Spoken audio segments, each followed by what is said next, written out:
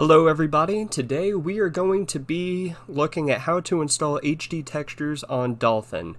First thing you'll want to get is Dolphin Ishiruka.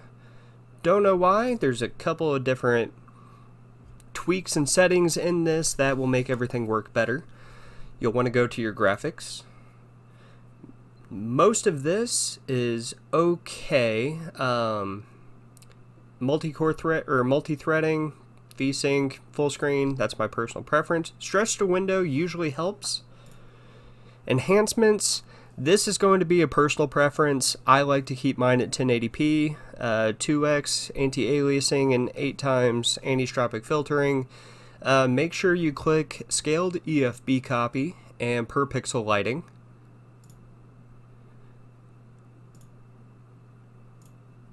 On the hacks, you'll want to make sure you have fast EFB access, ignore format changes, and store EFB copies to texture only. Make sure the texture cache is to safe, disable the external frame buffer, and have fast depth calculation and full async shader compilation checked. Also, make sure you check load custom shaders, or nothing will work. Compile shaders on startup is another personal preference of mine, and enable progressive scan and borderless full screen. Config, most of this will be up to you. This is what I have though.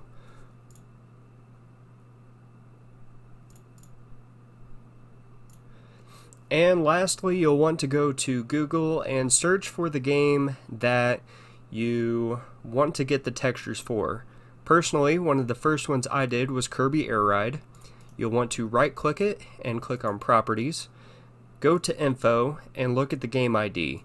This is GKYE01. Once you have found the texture pack for it, go to your PC, Documents, Dolphin Emulator, Load, and then Textures. You can see that I already have GKYE01. It should have everything in it that you will need. Lastly, if you have any codes like a 16:9 aspect ratio, you can go ahead and put them in here and fire up the game. This has been my favorite way of giving some of these older games a breath of fresh air. It really makes these older games look so much better. And everything's working. So, thank you guys for watching. If you have any questions or comments, be sure and leave them down below. If this video was helpful, please give me a thumbs up and don't forget to hit the subscribe button.